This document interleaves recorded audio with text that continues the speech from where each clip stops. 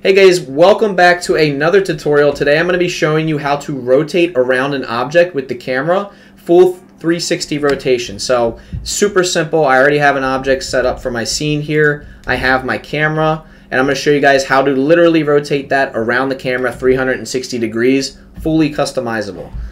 First of all, let me shrink that down. All right, perfect. So I'm going to add in an empty. So you go to add empty plane axis. I'm going to scale that up larger than my object so I can see it. Now with my empty selected, I want to select my camera and I want to parent the camera to the empty. Sorry, you want to select the camera first and then your empty. Control P, object. Now our empty controls our camera here, right? So now all we have to do, guys, is rotate it on the Z axis just like that, and we have to keyframe it. So I'm going to go ahead to frame 1. Looks like we're already on frame 1 here. Select my empty. Hover over the rotation right here, I, to insert a keyframe. I'm going to head over to frame 60, and then for the Z axis, I'm going to put in 360.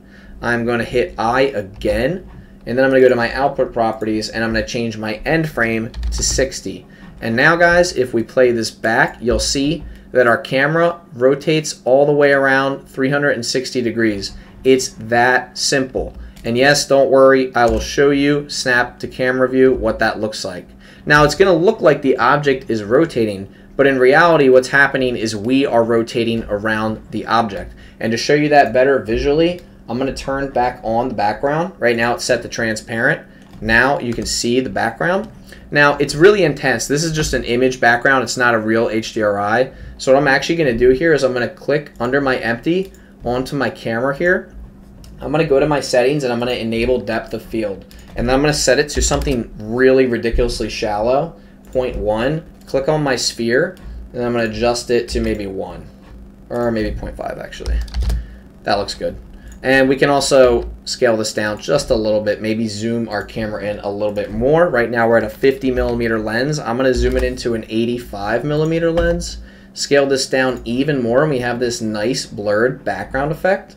And now I'm going to go back to my camera and I'm going to fine tune this right here. So I'm going to actually go to my material preview so that I can more easily see where my blurred edges are.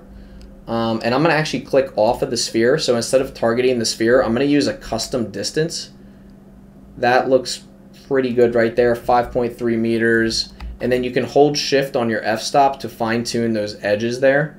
Holding shift on anything helps you to fine tune it. So in Blender, if I'm adjusting the degree of a rotation and I hold shift, I can more finely increment how I'm adjusting that rotation. So that's just a quick pro tip there.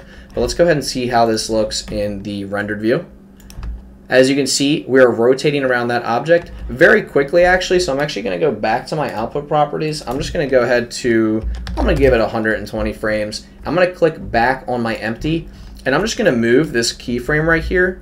Oh, I don't know. Can you guys see that? Yeah, there we go. I'm going to move this keyframe all the way over to 120. So now we're going to have a nice slow rotation.